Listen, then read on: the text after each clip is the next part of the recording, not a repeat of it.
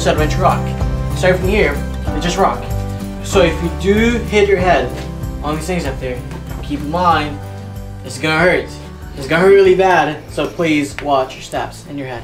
And throughout this tour, if for any reason you need to be taken outside, just let me know, and I can take you guys to the emergency exit, which is only a couple minutes away. Well, if you guys are ready, we're gonna go down this pathway. Please be careful.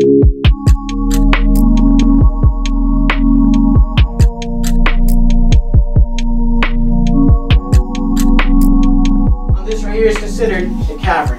The reason why, because the cavern has all these formations, and the cave doesn't.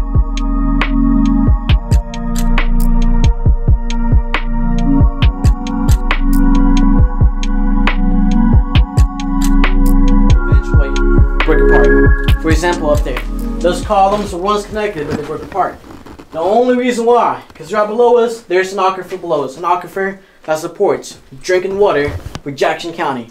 So, whenever that water level below us, whenever it rises up, the cavern maintains stable.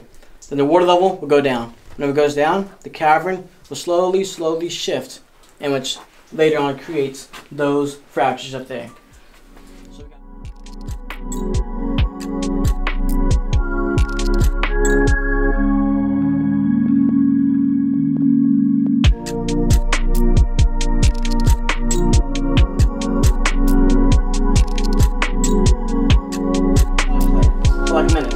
if you guys are not okay with complete darkness, let me know right now, and I can take you to the next room where there is lights.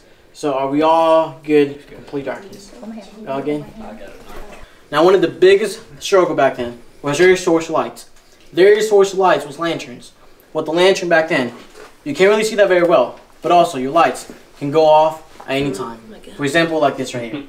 Now whenever your light went off, you had to find your route. And the only way to find your route was to follow a rope back then, which back then was a rope, tied to your waist, and then tied to a rock closer to the exit. So whenever the light did go off, all you had to do, follow the rope until you found the rock. Once you found the rock, then the exit would have been up there.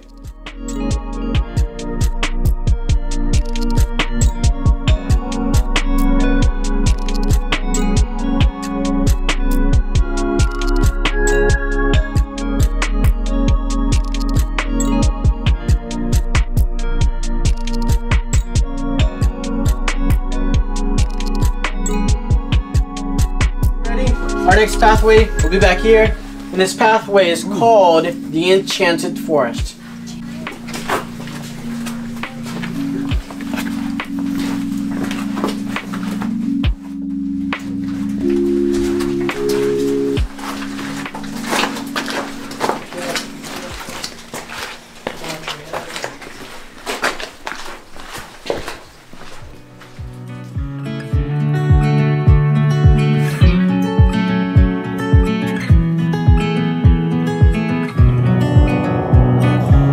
Next room, you guys might notice the temperature change, because in the next room there is supposed to be a natural air vent where air comes in.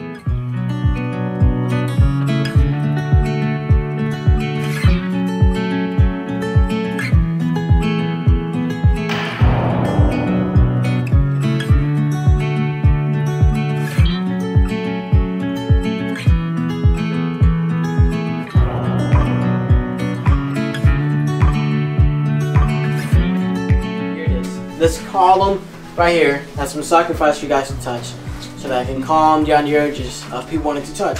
If you guys want to touch this formation, you guys can touch that formation. Let's breathe in.